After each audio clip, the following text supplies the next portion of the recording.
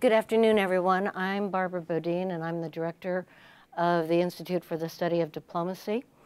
And it's my pleasure to welcome you here for the 7th iteration of our Diversity in Diplomacy lecture series. And throughout my time in the academic world, since I left the service, students from very diverse communities have raised questions about the challenges of careers in diplomacy, particularly those from underrepresented communities. And so as part of ISD's broader mandate to bring students together with practitioners to better understand all the opportunities and challenges of this great career, we launched this series. And I need to give full credit to Caroline Savage, who is one of our 2 Rust Fellows this year. This was her idea. She has put this together. And I'm actually just sitting in for Caroline, who happens to be out of town today. So I'm just the backup moderator. But I couldn't be more pleased to be the moderator for a conversation with my very good friend and colleague, Ambassador Jim Gadsden. Jim is a retired career senior foreign service officer. He was a member of our board of advisors, and as I said, he's a colleague I deeply respect and a friend I value greatly. Jim has had an extraordinary career in diplomacy. He was ambassador to Iceland, deputy chief of mission at our embassy in Budapest, counselor for economic affairs, Embassy Paris, economic and political officer to our mission in Brussels, Deputy Assistant Secretary of State for European Affairs, and also Senior Advisor for European Affairs at our mission at the United Nations. He was Deputy Commandant and International Affairs Advisor at the National War College as well. Since he's left the service, he has been the Senior Counselor for International Affairs at the Woodrow Wilson National Fellowship Foundation, which is the home of the Pickering, or was the home of the Pickering Fellows. So any Pickerings in the room? Mr. Gadsden. And he and I, after having a career together, ended up as lecturer at Princeton's Woodrow Wilson School of International Affairs, where he also now still directs their Junior Summer Institute, which is a boot camp for students who want to go on to graduate work and careers in international affairs. And it's 6 weeks? 7 very intensive weeks of both quantitative and qualitative analysis. He has his degree in economics from Harvard and a master's in East Asian Studies from Stanford. So, Jim, thank you so much for joining us this afternoon. Thank you. Real pleasure. I want to ask, as my first question, what initially attracted you to diplomacy? How did you decide on this as your career? I first started thinking about a career in foreign affairs actually in the 4th grade. At that point, we had a very interesting and energetic teacher who introduced us to The Weekly Reader in 1958. And the first story in that Weekly Reader was about the launch of Sputnik and what this would mean for the United States and for the international community. Well, as a 4th grader, I thought that was fascinating. And that same teacher introduced us to the People-to-People program, where we could have pen pals all around the world. When people wrote letters. When people wrote letters, literally by hand. And I was intrigued by that and took on a little too much by getting 14 pen pals and wrote every single one of them and got responses. Much, much later, when I was in high school, my world history teacher really piqued my interest in international affairs. And by the way, he is currently the House Majority Whip, James E. Clyburn. And from there, went on to college where I became interested in East Asian affairs, primarily because I thought my education was a bit too European focused, and I wanted to know what else was going on in other parts of the world. So I decided to take the leap and go into Chinese language training, and then on for a master's in East Asian studies focused on China. And at that point, there were a number of people encouraging me to take the Foreign Service exam and go into a State Department career.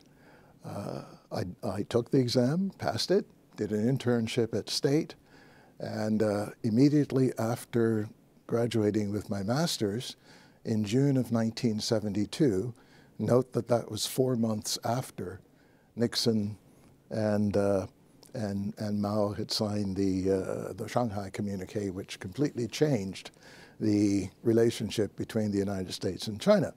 Could not have been better timed. And so my first job in the State Department was in the Office of East Asian Regional Affairs. I somehow or other was not assigned overseas to do consular work, but rather to go right on into East Asian affairs. That was the progression, but it all started in 4th grade. That's great. That is, that may be a new record. Except for a few of our colleagues who were born into the Foreign Service. I think the 4th grade is just about it. You mentioned Congressman Clyburn.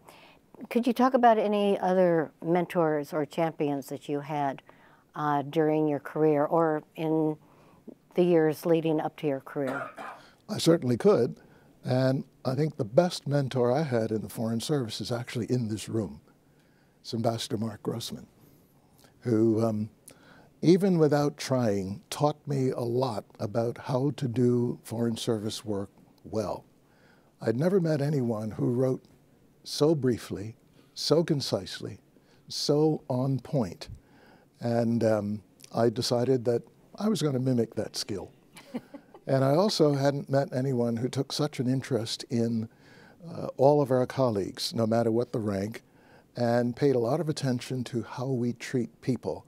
I took that practice on into my later Foreign Service work, and it was very, very successful. I also owe him a debt of gratitude because he invited me to come back to be one of his Deputy Assistant Secretaries of State in the European Affairs Bureau. And as far as I know, that was one of the first major efforts to bring diversity at a leadership level into the European Affairs Bureau. That's great. Well, Mark, thank you. And thank you for joining us today. We'll get you up here in a later one. You mentioned, you know, Mark bringing you on as DAS as one of the steps forward in diversity and inclusion in the department. How do you see yourself and how do you think others see you within the foreign affairs world? In what ways, and I use the plural, do you identify yourself, and how do you think that affected your approach to your work and how others worked with you? I don't really see myself because I don't really think about myself. Never really have. Rather, I zero in on the work that I'm doing at the time, and it doesn't matter whether it's in academia or in foreign service work. I find out as much as I can about the tasks that I'm to carry out, and then I try to do the very best I can to perform those tasks well. And sometimes I use methods that are a bit creative and unusual, and sometimes I get slapped on the wrist for doing so. And in a number of cases, some of the things that I reported on from overseas turned out to be right when others thought earlier that they were wrong. And I think to my surprise, there were people paying attention to what I was doing and how I was doing it without my even knowing it, and who offered me opportunities that I never saw coming. So I think the key thing was that I didn't focus on myself. I just wanted to do the work that I loved so much. I wanted to do it to the best that I could and let the rest fall into place. Yeah, understand that. You've talked about your mentors before the service, and very nice shout out to Mark during your career. How have you been trying to pay that forward since you've left the service? I mentioned, you are doing, let me rephrase it, you are doing so much to pay it forward. Could you talk about some of the programs and efforts that you have undertaken to help others? Mm-hmm. Well, it was very clear to me that there were people paying attention to my work and who saw that perhaps I could advance in my career with opportunities that they saw for me, things that I didn't see for myself. I thought I would pay that forward by trying to help young people interested in foreign affairs, interested in a State Department career, to see themselves in positions that perhaps they did not think of by themselves. And so while I was in the Foreign Service, I certainly did a lot of that. And after I left, I thought that I would continue doing that along a number of different fronts. And certainly at Princeton, when I retired and started teaching there, for the young people who were interested in the State Department, we gave workshops every now and then where we went through, of course, the full process for applying and how to do that well, including how to write the narrative and how to prepare the resume. But we also talked a lot about why would you want to do a Foreign Service career, and brought out, of course, the standard approach to this, namely contributing to advancing the nation's interests, but also looking at what kinds of interests of one's own one would want to follow and benefit from, and then doing a comparison of the kinds of benefits that come aside from professional development, intellectual development, that come from being in the Foreign Service. For example, life insurance, health insurance, education for children, apartment paid for by the government, home leave. If you compare that to benefits in the corporate world, aside from what you can contribute in a substantive way to advancing the nation, there are a lot of ways in which one can benefit in one's personal life and family life. And I think that kind of a comparison is what one probably would not hear in a normal briefing on the State Department, the Foreign Service, and so on. So we did that. And later became involved with the Pickering Foreign Affairs Fellowship Program, basically expanding the recruitment effort by going to a lot of places that had not been paid sufficient attention, I think, including some of the HBCUs, like, for example, Lincoln University, which has a very, very distinct history. And the first time I went there to recruit, no one had been there in 12 years from the State Department. And the net result was we have now 2 young ladies in the Foreign Service as a result of those efforts. And then we went on to places like Dearborn, Michigan, which has a very large Arab American community with Muslims and Christians. And I expected not to get a good reception there, but that was the largest audience that I had anywhere in the U.S., about 75 people. And I asked them, why are you so... And their response was, we believe that we bring cultural knowledge, a knowledge of the history of these areas, the language, and we believe that we can help our country to conduct its foreign policy a lot more judiciously with our expertise. And a number of them are now in the Foreign Service. In expanding the Pickering Fellowship Program effort, the department asked me to create a professional skills development workshop.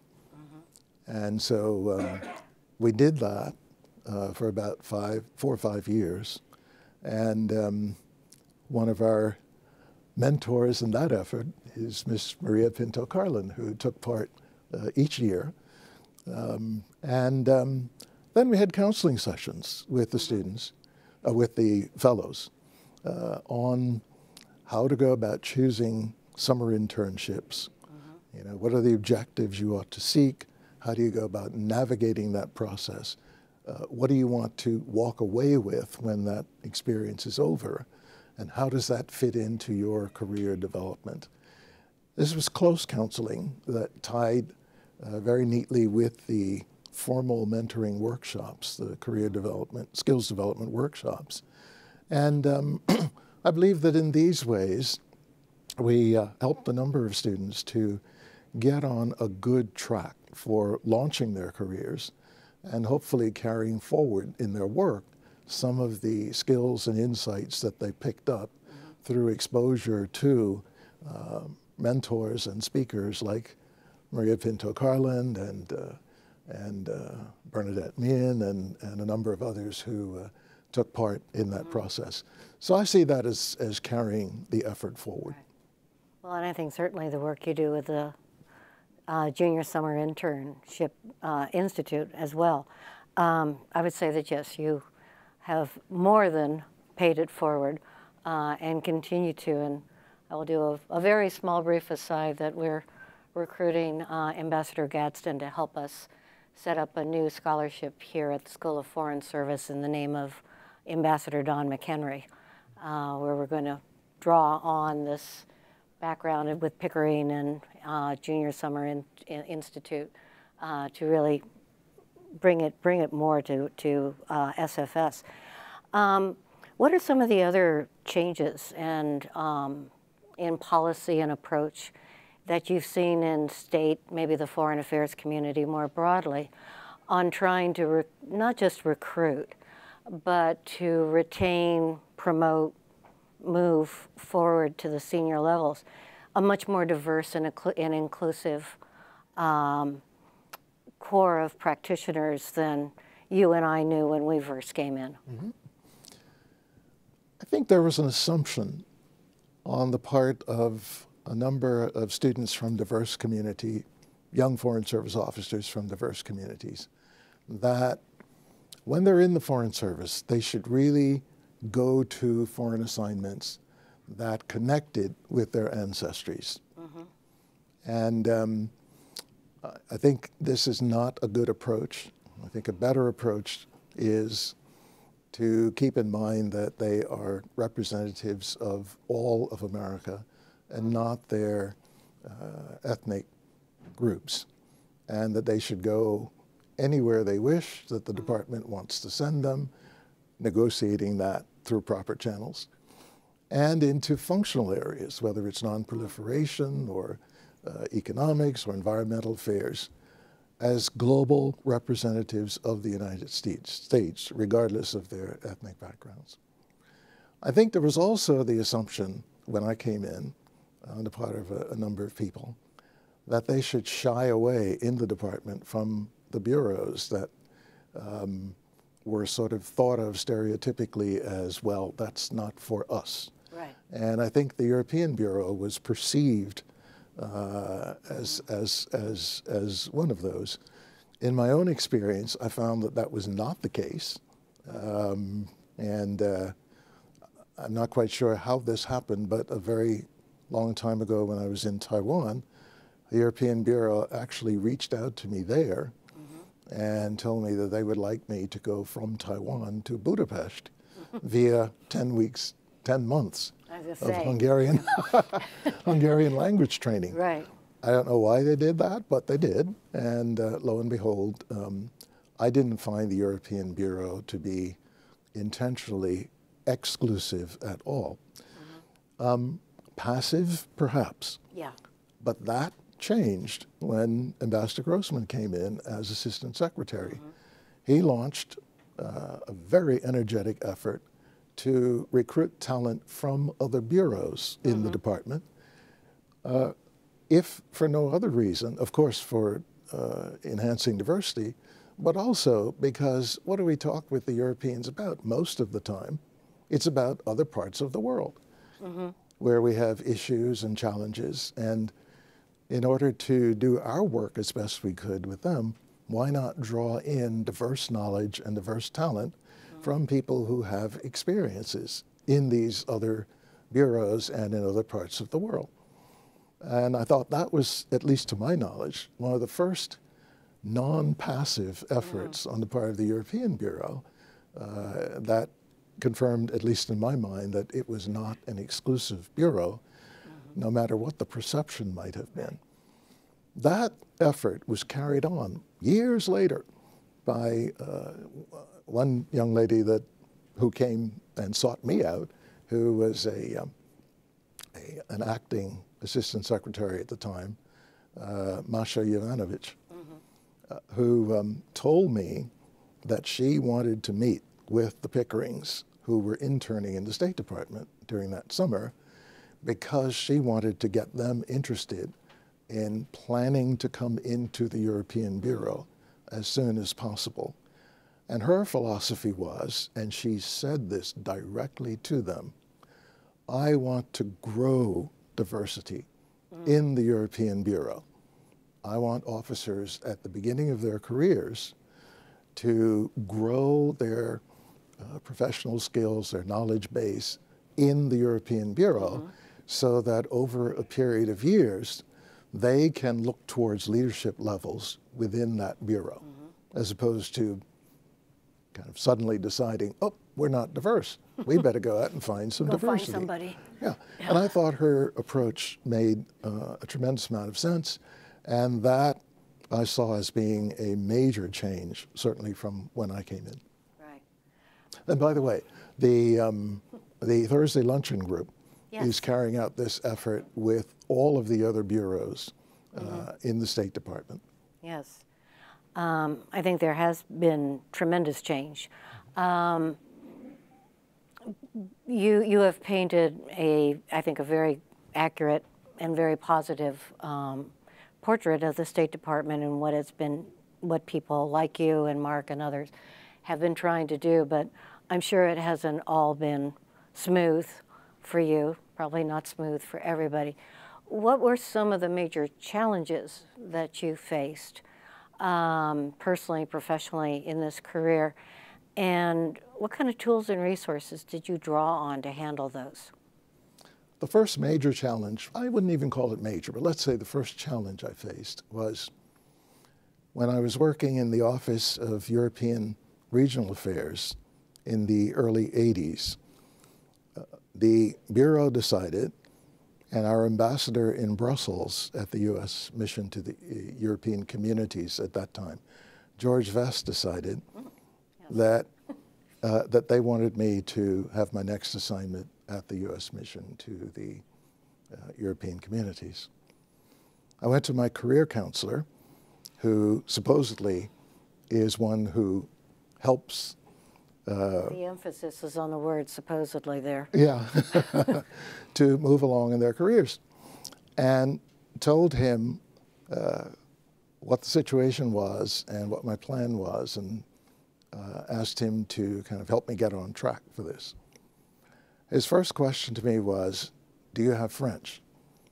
And so I said, well, yes, I do.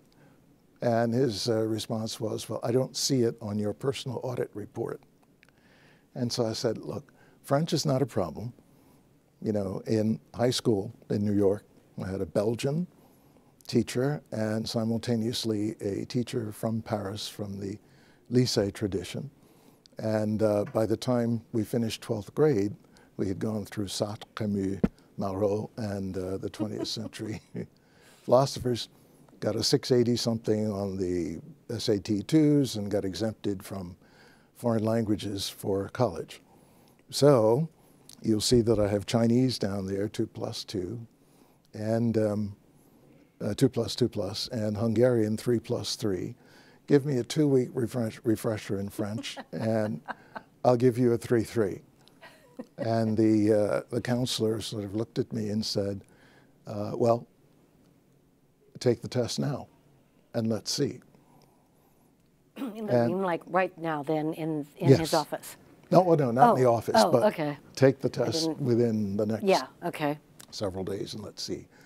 Well, I was very upset by this and went home, talked it over with my wife, who sort of said, well, you still have your high school textbooks. Come home every night. I'll do everything. You spend time brushing up on your French and then go take the test.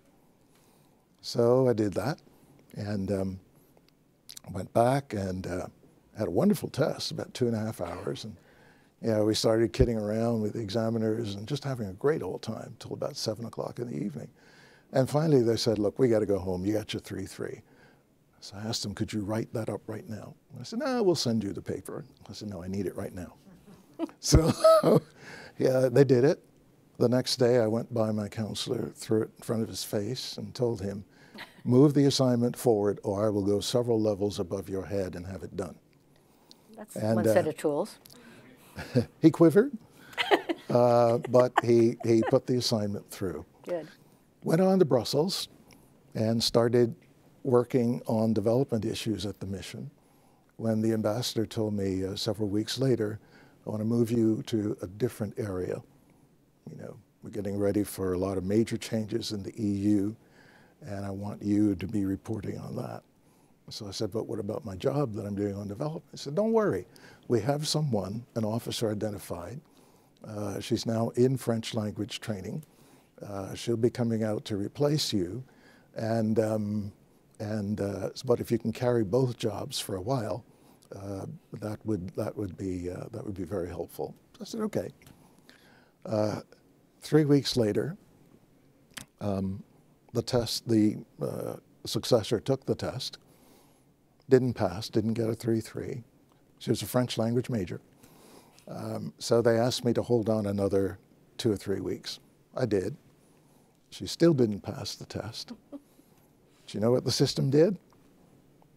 Downgraded the language requirement to 2.2. And I thought to myself, all I wanted was a 2-week refresher to get the 3.3. Yeah. How is it that they downgraded the language requirement for the job to accommodate this person? That told me right away that I operate under a different set of rules. That happens to be a fact. There's no point being angry about it. It's just reality. So now that I understand what the reality is, I will then change my way of behaving to overcome that, and not with any sort of vindictiveness or anything, but that's the reality. That is a fact, and deal with it. Yeah. How would you actually advise and counsel we have a lot of people here who aspire to and will be junior officers soon enough, when they run into something like this, where the standards are slightly different, the rules of the game are slightly different. Yes. How would you advise them to handle that? I mean, you handled it well, but how would you advise one of our almost JOs here to handle something like that? I would advise them to, in the first instance, don't resort to anger. That gets you nothing, but it also creates a perception by others that you're an angry person. You're very difficult to deal with. Now get angry.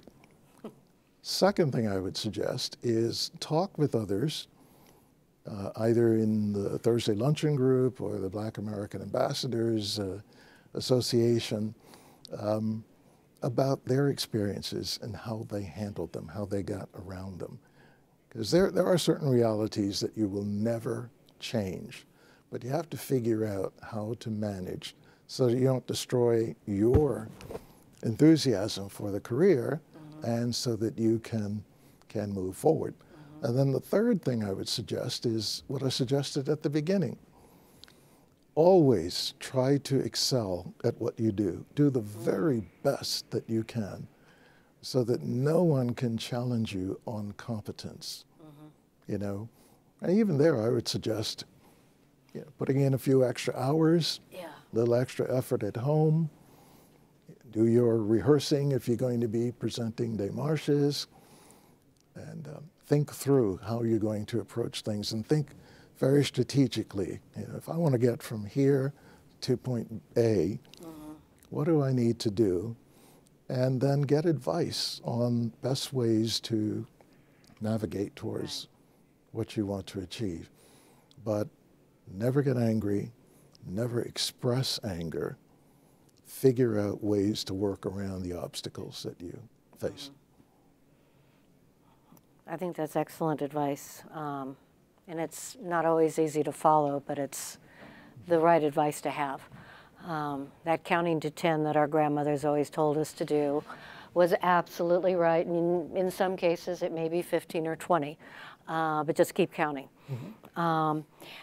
Given, as you said, there are realities that we're still dealing with. There are some, it has not become, we haven't seen all the changes that we hoped to see when we were junior officers ourselves. What would you recommend to state or to others institutionally on how to move the culture, the environment forward a little bit more? What are some of the next steps that need to be taken? I think at leadership levels, particularly the Director General, and we have a very good Director General now, I would have a close conversation, perhaps one where the American Black Ambassadors Association invites her to lunch, or the Thursday luncheon group, and have an honest conversation, and she is open to honest dialogue, about some of the perceptions. And by the way, usually junior officers, mid-level, the whole array of career levels will usually take part in these events. Have an honest conversation about how these officers at different levels perceive that they are either included, partially included, excluded, ignored, not considered for advancement, and so on. Or if they perceived bias. Have an honest conversation about that.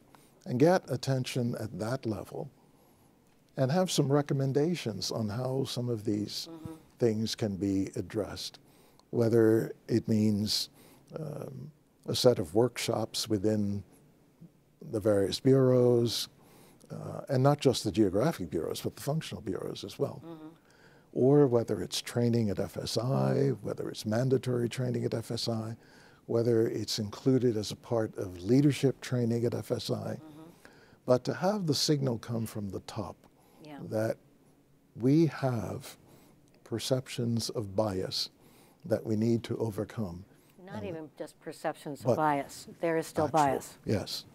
And that you are required as managers, leaders, or even individual officers to take part in these workshops, to sensitize folks to, I would say sometimes not deliberate necessarily, but unconscious behavior that can affect morale and that can affect advancement. I would be willing to bet that, the career counselor who was so difficult in giving you, the French language that you asked for, if you had challenged him, he would not be aware of the bias that was implicit in what he did. I think that's right. And sometimes trying to understand the difference between the wholly implicit bias that is still bias. And how do you get at that? And maybe that also goes back to not getting mad, but getting engaged. Yes. Yeah.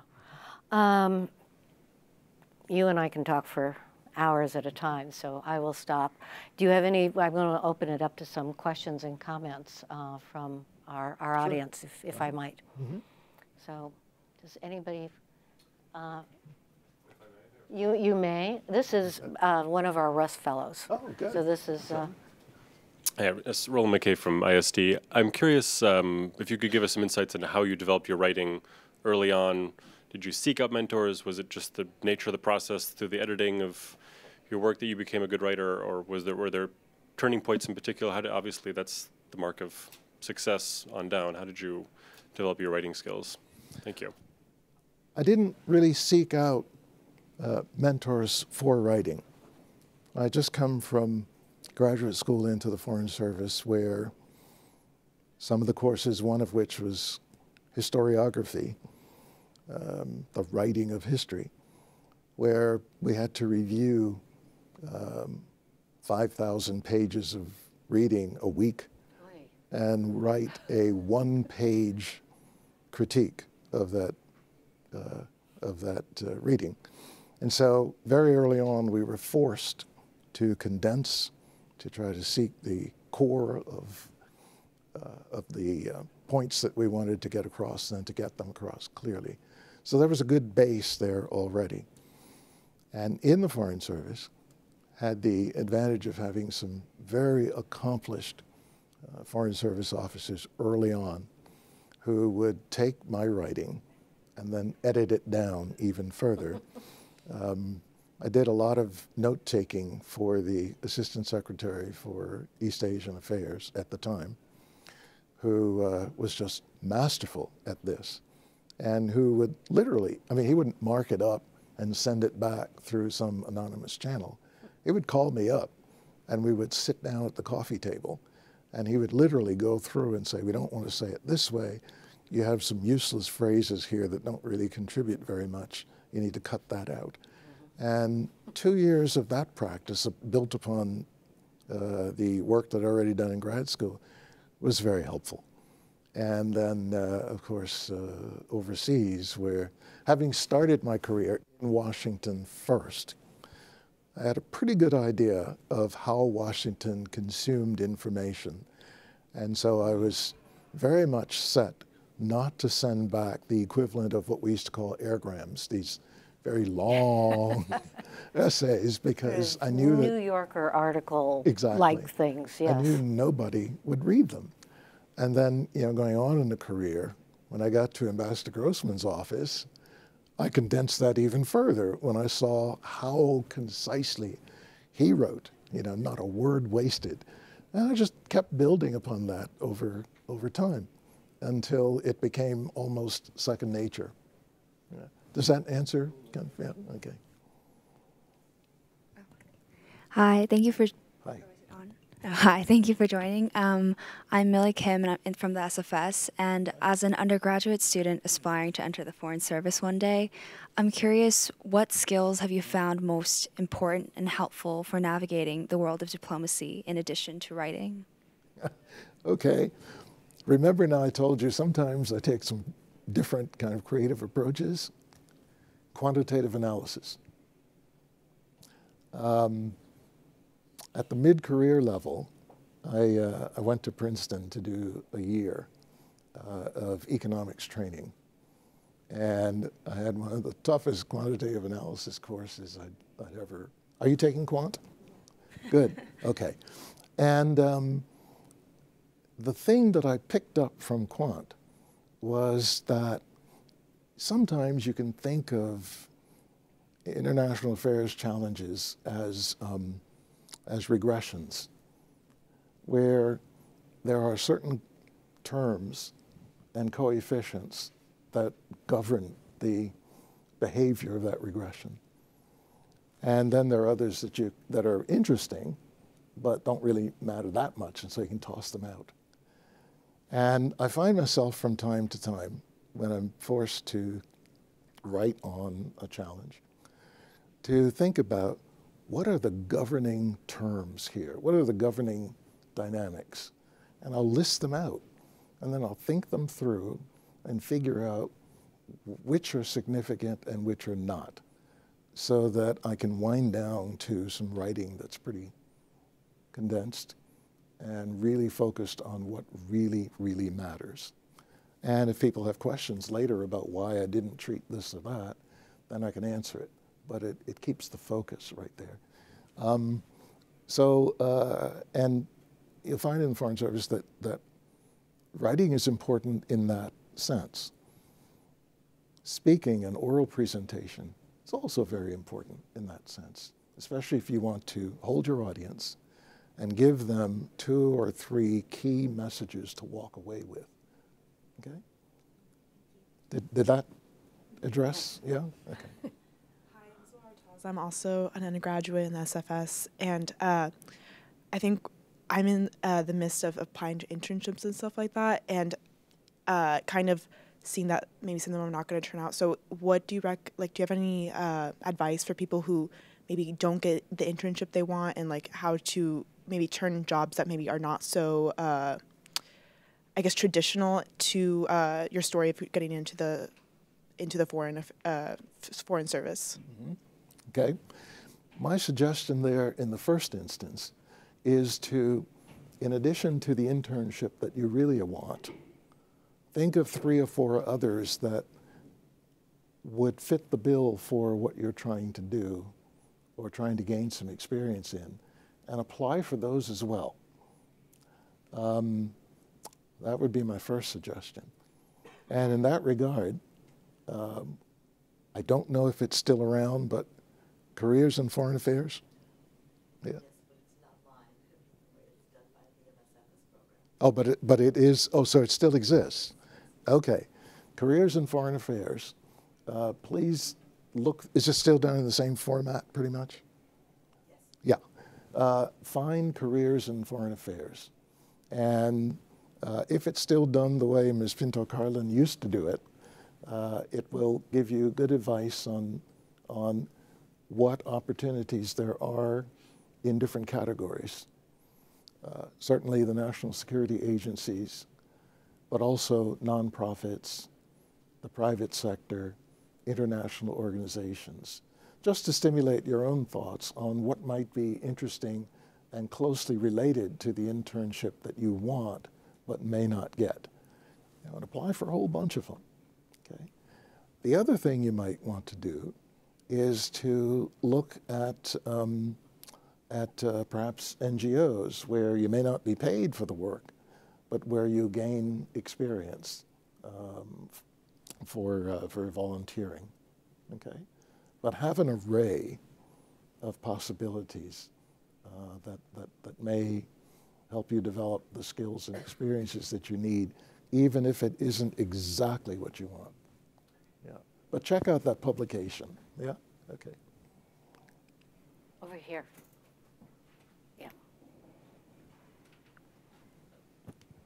Hello, my Hi. name is Zina Senbeta. I'm a second year in the MSFS program. Hi. I'm also a Ringgold Fellow who will be entering the Foreign Service in September. Good. Thank you so much for sharing your comments. I was wondering if you had any advice on best practices when you're transitioning throughout your career in the Foreign Service, when you arrive at a new place, new post, new faces, if you ever kind of had certain practices that you would routinely do when arriving at a new place in your career. Good question. Yeah. Yeah. The first thing I would try to do is get settled.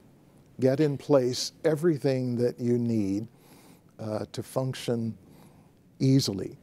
And that means not only in your office, but also in your home, so that you're not always spending time adjusting to things while trying to carry out your work. So you want to get settled first and foremost. Sorry? Unpack fast. Yes, very much so.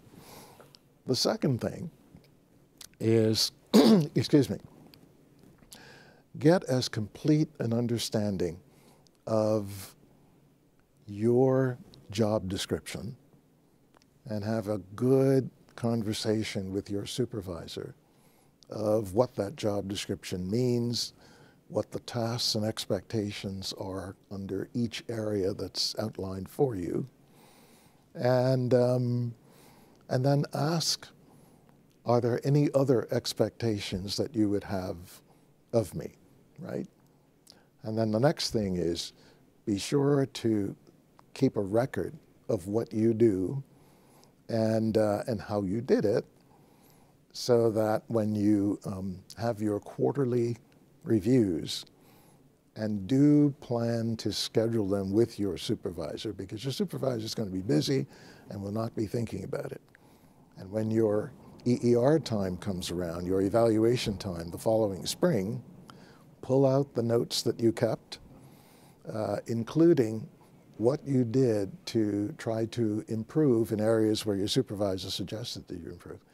And give a complete set of notes to your supervisor to prepare your evaluation, because your supervisor 8 months later or 10 months later is not going to remember. And the last thing you want, forgive me, Mark, the last thing you want is for your supervisor to be on his or her own writing your report without some sort of reminders. They okay? can't. So, and you can always present that as a way of helping your supervisor, because you know your supervisor is very busy. And it's true, it's really true.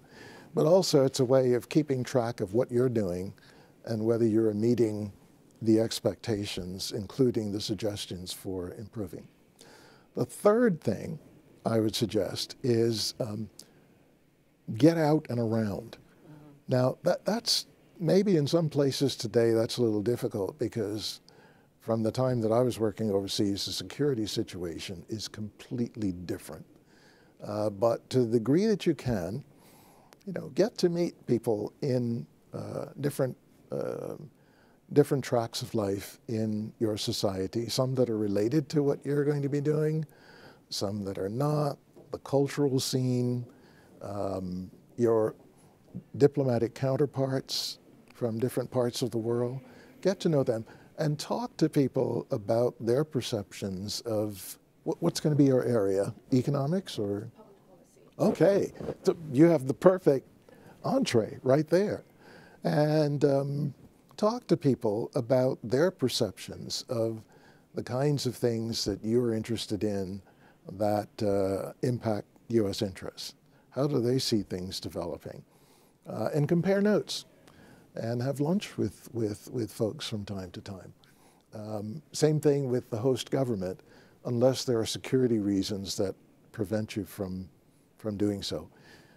The next thing I would suggest is don't rely so much on emails.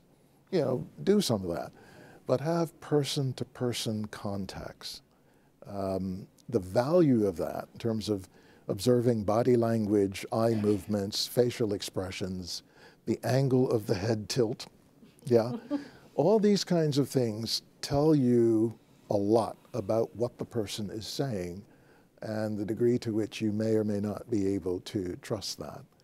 And then the other thing is, unless the security situation is different, go to supermarkets, hang out, take the subway, you know, ride the trams, and you know, just exchange courtesies with people and see how they react to you, and so on. But get as fully involved in the society, not to mention in the embassy or the post, with your your American diplomatic counterparts and the foreign diplomatic counterparts as well.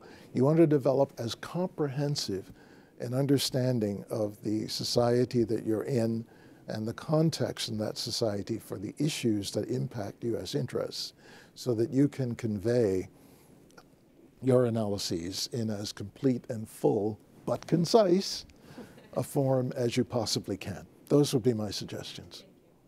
Yeah, and just to kind of flip that over a little bit, I think where people do themselves a disservice in terms of both professionally and personal is they confine themselves to their section.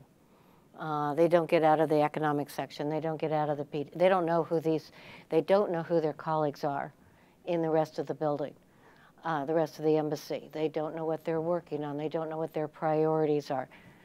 And a lot of times what they know may have a great impact on, particularly if you're doing PD, you really need to know what everyone else is doing. But don't become a prisoner of your section. Don't become a slave to your job. I mean, this is in a room full of people who, you know, will work 18 hours a day if given half a chance, but still try not to become, you know, completely consumed by your job. Get out of the American community, much as it's lovely.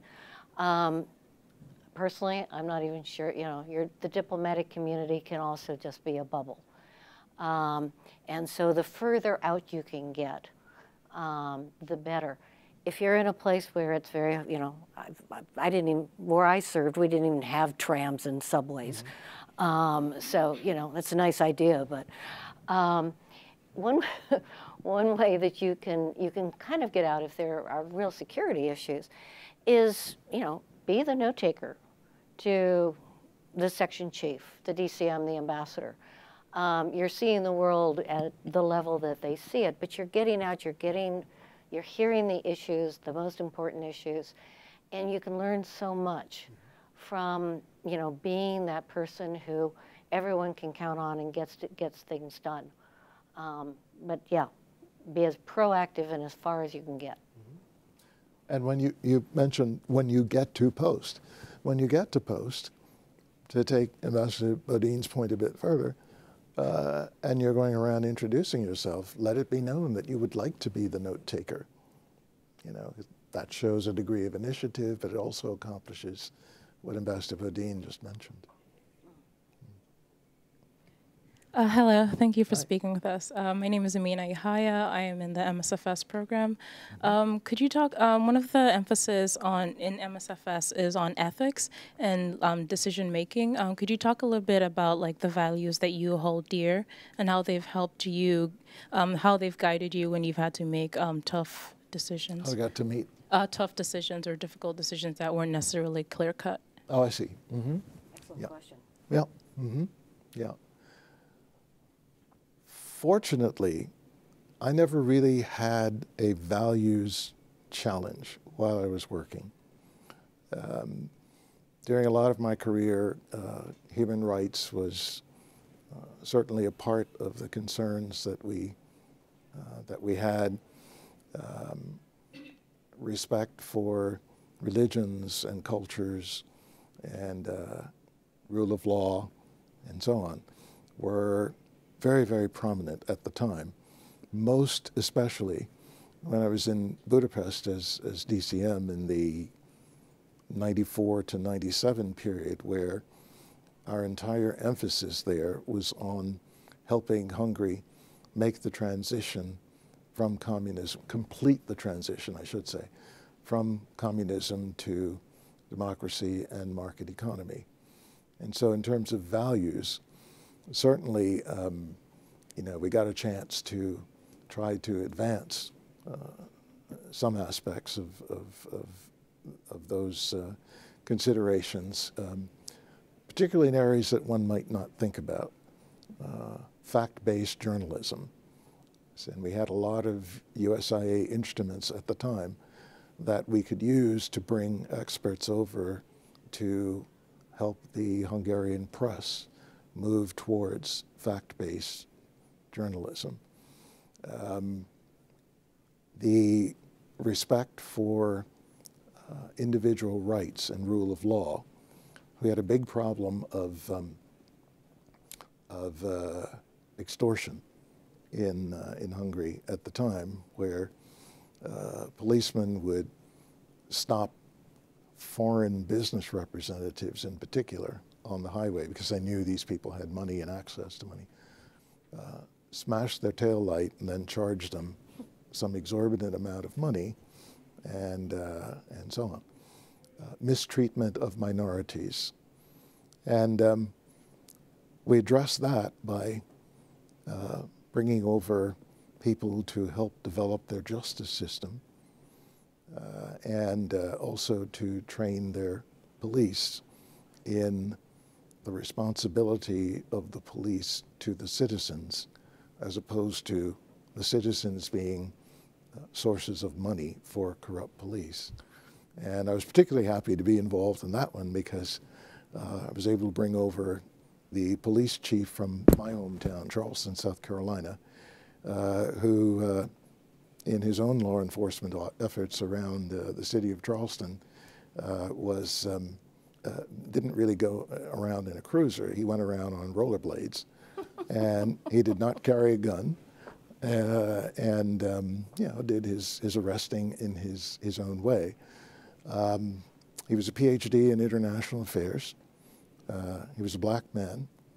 He was also Jewish, And the idea of bringing diversity in that sense to Hungary, which had its own problems with diversity, and having this man teach at the FBI and State Department sponsored International Law Enforcement Academy in Budapest, a way of carrying this transition forward, carried its own message without our having to actually do it with a heavy hand.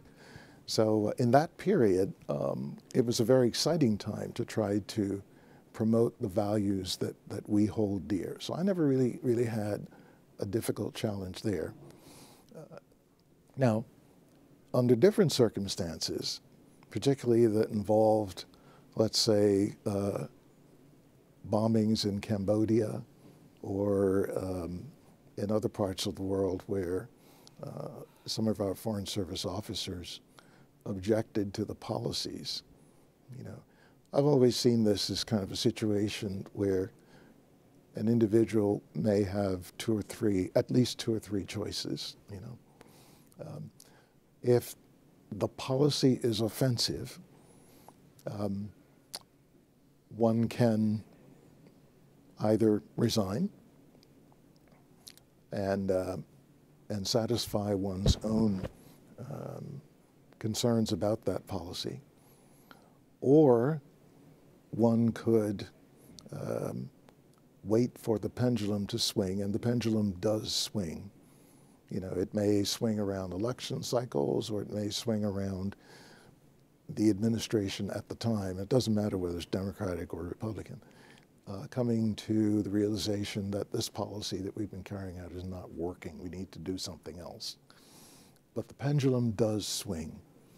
A third choice that some have taken is to resign in a big flare and make a big pronouncement, which gets about 30 seconds of press time, and then the protestation and the person is forgotten, period, and the policy remains the same.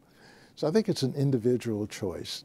My own personal choice was to watch the pendulum, and nothing has happened that I found personally so outrageous that I would resign and make a big pronouncement, but rather to wait until our society reached the point where they didn't want the policy to continue, and the administration at the time moved on to a different approach. So those are the kinds of ethical problems that were of great value to work on, the transition in Hungary, and the other ones that others found very, very objectionable and took different routes to approach those policies. And then my own choice, namely to wait out. What is not acceptable ethically is to sign on as carrying out the president's foreign policy and providing the best advice you could, whether or not that advice is accepted by our superiors in state or elsewhere, agreeing to do that, and then going out to the press and trashing those policies. That, in my view, is not ethical. If you disagree that much, leave. Can I just add one element to that? I just want to pull out on one point, is you are being hired for your intellectual skills. We do not hire FSOs for their brawn, thank goodness. But we are hiring you because you can think, you can analyze, you can make recommendations. This is what we're looking for. People who can look at a policy, come up with a policy recommendation, see where a policy is fulfilling the goal that it was designed to fulfill, or where it's not, where it might either be neutral or even counterproductive. You have the ability, and I think you have the obligation, to be able to send through the system what your views on this policy are and what the cost of that policy is and what the alternative approaches are. And, you know, so you talked about the pendulum shifting because the administration understands that the policy that they're following is not working. Somebody is part of the conversation to let them know this is not working. This is not, you know, I accept your broad goal, but this is not the best way to go about it. And I will assure you, having been in different parts of the world and working on different issues, that yes, my job was to represent and articulate U.S. policy as it was decided, absolutely. But my obligation equally was within the service, within the State Department, to make it clear that, you know, yes, this is the policy, and yes, I did explain this to the host government or whomever, but you need to understand, she said a little bit more nicely, you need to understand this isn't working. And it's not only not working, it's counterproductive. And that is your job, that is your obligation. The question becomes, is it a difference in policy approach, and you have an argument about that, and you give your best analysis and your best views? Sometimes they listen, sometimes they don't, and you have to decide, is this a red line issue or is this a policy debate? One thing you will also learn is that sometimes you will have a view on a policy, and it turns out the other guy's right. I've been involved in some knockdown, drag-out bureaucratic battles in the department where I lost, and in retrospect, I was wrong.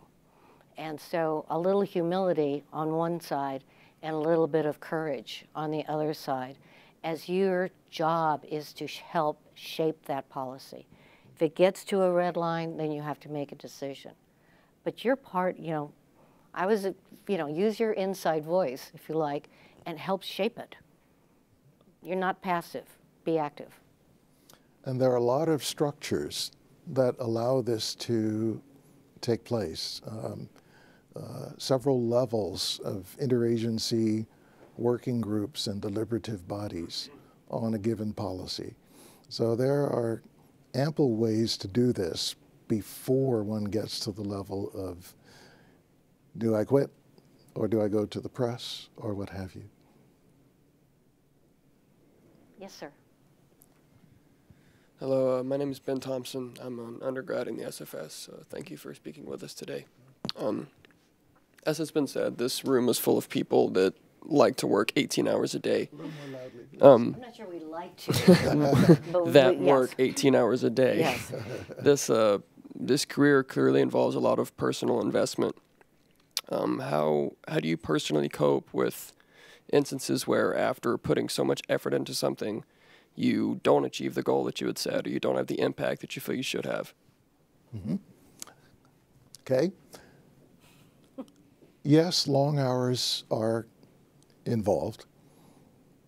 And in terms of personally coping, and I take it you're thinking about family situations, impact on family, or are you not? About impact on the policy. Morale, if that makes sense. But you've killed yourself for this policy and they didn't buy it or it failed? Oh, I see. Okay. You dust yourself off. Well, sorry? Nothing. Well, I think it's important to keep in mind, and I say this having listened to a number of students in a number of different fora at a number of different institutions. It's important as a student to realize that when you start out on your career, you are not going to change policy. Rather, you become a part of a deliberative process where you contribute to the dialogue. So starting out, I think you can avoid a lot of frustration by setting aside the notion that you're going to change policy. That's not going to happen right away. You know? That said, once you realize that arriving at a policy sometimes takes a lot of time and a lot of deliberation and a lot of levels. And what you would do at the entry level, let's say you're on an interagency working group, then once your group comes up with a set of recommendations and options for approaching a policy, goes up to another level, and that may be sent from that level to another level before it gets to a final decision-making process. So you are contributing to a process. If you approach it that way, that you are contributing, even the long work hours, which often merits the effort, even the long work hours will probably not frustrate you. But if you come from the approach that you're expecting to change policy right away, the 18 hours could frustrate you. Yeah. Yes, ma'am. I think we're going to then start wrapping it up a little bit. Yeah, just really quickly, because we had talked about workplace, how discrimination against us, like how to react to those situations, but how about as a bystander, like if we're seeing other people or colleagues in the workplace being treated unfairly, like what do you recommend doing to not just be a passive bystander, right, to be part of that change or just a part of the solution? Mm-hmm. Mm-hmm. You could do, I would think, at least two things. You might want to talk with the person that you think was offended, asking, what are your thoughts about what just happened? And being a sounding board, because your perception might not necessarily be that person's perception. That person may not necessarily have felt offended, even though it appeared to you that the person was. So I would think the first thing is to ask that person's perception of what happened and how that person feels about that. Second thing is, if that person does feel really, really offended, you might want to suggest that that the person consider either talking with the immediate supervisor about the situation so that the supervisor can take action to change it, or in addition, if the person doesn't get consideration by the supervisor, then think about some other options. For example, there is a Office of Equal Opportunity Office, where the person might want to go and have some private consultations, and have the Equal Opportunity Office outline a few options available to that person, some of which may involve lodging a formal complaint. I would suggest that. I wouldn't jump to immediate conclusions and start an action plan right away. You don't. Your opening bid is not a lawsuit. Yeah. Mm-hmm. Yeah. But just as a real life example, a former student of mine is a junior officer currently, and was having problems with barely implicit bias, and several of her colleagues could see what was happening, some of it directed at them, most of it directed at her, and she went to her supervisor. Her colleagues who also saw were willing to stand up and say, yes, this is actually what happened, and this is how it looked, and it does seem to be a broader pattern. And so they were willing to stand up and be allies. And they may, it may be that you want to go in with the person, or my friend, if you don't believe me, you can talk to Jim, he was there. And so being willing to stand by and stand up for. But I think the point, find out where they want to go.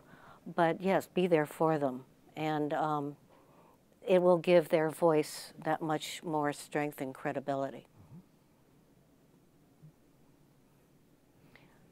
One last question, and to the ambassador on my left, and then we will. Thank you. Mark Storella with the Institute for the Study of Diplomacy. Jim and I worked together 30 years ago in Paris, something like that, a long time ago. I'd like to ask how you see the advantages for the United States in the conduct of our foreign policy of presenting a diverse face to the world, very broadly? And then very particularly, how do you think senior managers, ambassadors, DCMs, section leaders, DASs and on down, how can they maximize that advantage in the years ahead? Great. I think the key advantage of moving forward on diversity, at least in the foreign policy context, is to, without having a big kind of foghorn, not foghorn, but a loudspeaker, a bullhorn, and yelling out to the world that, you know, we're a diverse society and we are this and we're that, is to simply do it. And by example and by our behavior, we can be very effective in countering some negative experiences that our younger Foreign Service officers have experienced. For example, one or two Pickering Fellows doing consular work in the Caribbean ran into some difficulties with applicants at the window and were told, well, you're no help to me. I don't want to talk to you. I want to talk to a real American. And by a real American, they meant someone with blonde hair and blue eyes. Okay? When you bring that back to leadership, DCMs and ambassadors have a lot of room to decide or have an impact on the composition of their staff. One of the easiest things to do is to request an intern, a summer intern, or sometime during the academic year, from the Pickering program, or the Wrangell program, or the Payne program, or even if from none of those programs, then certainly from colleges and universities around the country, and make it plain that to HR that this is what is wanted at post. That's not to say that every intern should be from a diverse community, but some representation from diverse communities. And then, as with a new Foreign Service officer starting out at post, make sure that that intern has an opportunity to accompany some of the embassy diplomats on calls at the Foreign Ministry, the Economics Ministry, the Finance Ministry, and do the note-taking, and have the Foreign Service officer that person accompanies help that intern to develop a good reporting cable, so that some practical benefit, professional benefit, comes out of that internship experience. And if it's a good one, and if it's thought through and planned well, you'll have a potential candidate for the Foreign Service coming out of this. Well, with the Pickerings and the Wrangles, you have that anyway, yeah? I think within the State Department, the same thing can be done. I think heads of bureaus can be far more proactive in ensuring that that they have a diverse staff. And I mean diverse in the full sense of the word. Gender, ethnicity, religion, geographic origins throughout the country, and so on. Because the idea is you don't just, you often hear, we want a foreign service that looks like all of America. Well, that's nice. But what you really want is a foreign service that has a diversity of ideas. And so you want to make sure that you have a student whose origins are from upstate New York, from areas where the methamphetamine trade is very rampant, and where kids are looking for an opportunity to move away from that and do good things. You want to make sure that you have representation, and we don't in sufficient numbers, from indigenous American communities, where we've done a very poor job of recruiting. You know, and in that way, when you have representation that is naturally in the composition of an embassy, whether among the professional Foreign Service officers or among the interns or both, and you include, because we want inclusiveness as well as diversity, you include these employees in the embassy's deliberations, in the embassy's representational functions. Foreigners will see that, you know, the U.S. isn't just about talking about this, they really mean it. But more importantly, to go back to the first kind of problem area that I mentioned, you'll begin to change foreign perceptions and understanding of what an American is. Not just a person, you know, who is a Caucasian American, but they're beginning to see people from a widely diverse area, and you're beginning to include in your deliberations experiences and insights from people who come from vastly different experiences. You're getting kind of multiple parallax views on challenges, foreign policy challenges, both that are deliberated in Washington or even overseas, based on differing backgrounds, different ways of thinking about things. And in my own mind, that's a better way of using inclusiveness to try to advance our interests beyond the point where we have people who look like the rest of America. I think that is a superb point to end on.